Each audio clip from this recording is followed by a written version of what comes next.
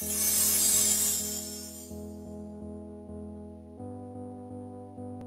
this video, we demonstrate the Easy Surface Builder tool, which is only available in Virtual Crash 4. If you use the photogrammetry applications such as Pix4D, you can drag and drop your TFW file into your virtual crash scene.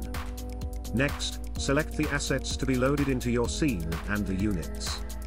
The Smart Alignment tool will take over and automatically load your point cloud data, orthomosaic imagery, and any ground control or single point measurements.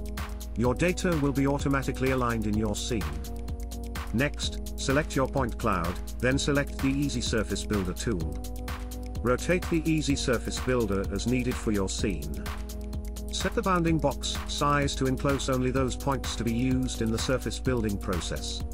Lower the upper bounding box surface to exclude trees and power lines.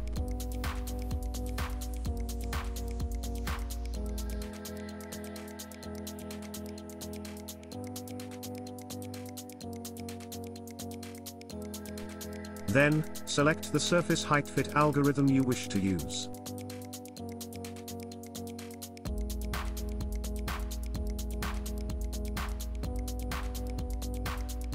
Next, set the polygon count. Use more polygons to resolve more surface detail.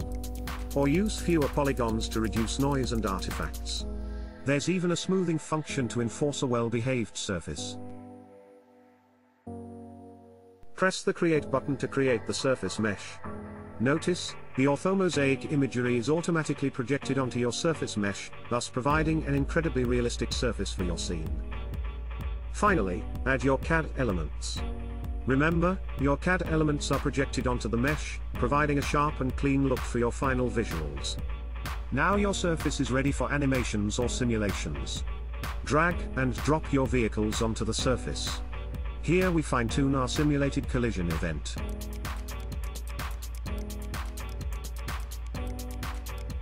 Here's our final top-down visual rendered in 8K ultra high definition, so we can zoom and pan within the video itself without any loss of quality.